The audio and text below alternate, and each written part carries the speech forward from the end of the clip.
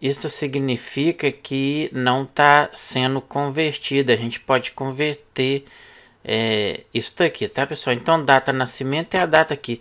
Lá em utilidade a gente já tem isso, né? Então a gente pode pegar lá de tá em utilidade. Deixa eu dar um espaço aqui, retornar.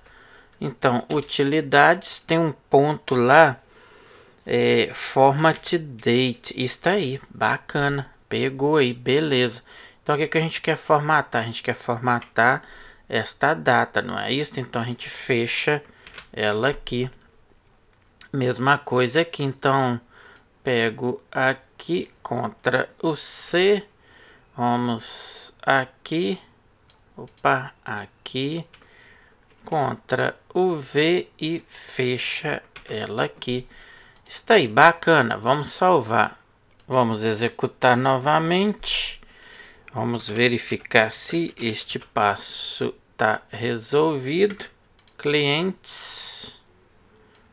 Vamos lá, então, cadastrar. Vamos pôr aqui 3. Cliente, vamos pôr aí João. Vamos pôr assim, Pedro. Sobrenome, qualquer coisa. Endereço, Rua São Francisco. O que aqui? Telefone, qualquer coisa. Identificação, cidade. A data que, como eu disse, ela não pode ser alterada.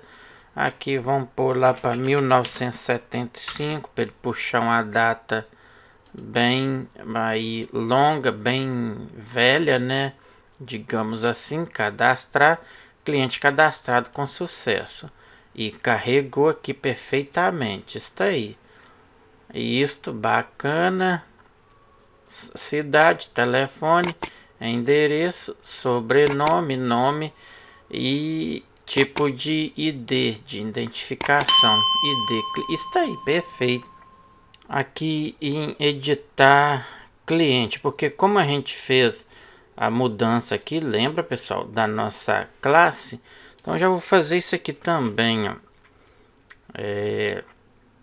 Aqui editar usuário, editar cliente, com certeza essas datas aqui vai dar problema aí. Então podemos fazer desta forma. Antes aqui tem a data cadastro, então vou dar um Ctrl o V, posso dar um espaço e fecho aqui. Mesma coisa aqui, data de nascimento e data de cadastro. Isso aí, ponto aí, espaço, isso aí, nas duas datas. Como a gente está mexendo com essas datas aqui, seria legal em utilidades, neste format date aqui, a gente trabalhar ele também. A gente pode fazer desta maneira assim, então format date, eu vou fazer assim, então a gente tem ali data é o que? Então vamos aqui, fazer uma condição if o que? Esta data que a gente está passando aqui, então se ela for igual a nulo, então que me traga um retorno. Qual é este retorno? O retorno vai ser que ela vai ser igual o que? Igual a data o que? Igual a new o que? Date, tá, pessoal? Está aí, bacana. Creio que vai funcionar. Ponto e vírgula. Então vamos testar novamente. Vamos aqui verificar. Entrando cliente. Então vamos aqui os botões, então a gente está cadastrando. Vamos ver aqui o editar. Vamos editar o 1. Então aqui ele está Rua São João.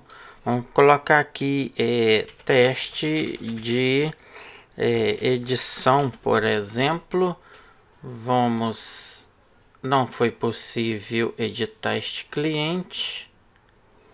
Aqui no nosso atualizar, editar clientes, pessoal, que está dando defeito, que está dando erros, era porque as aspas aqui estavam fora de lugar, tá, pessoal? Então eu dei uma pausa, conferi, tá? Então é desta forma que as aspas, cuidado com vírgula, tá?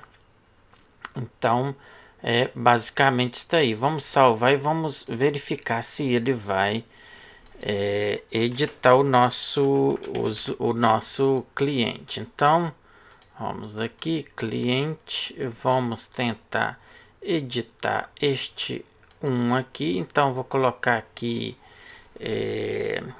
teste edição para ver se ele vai editar.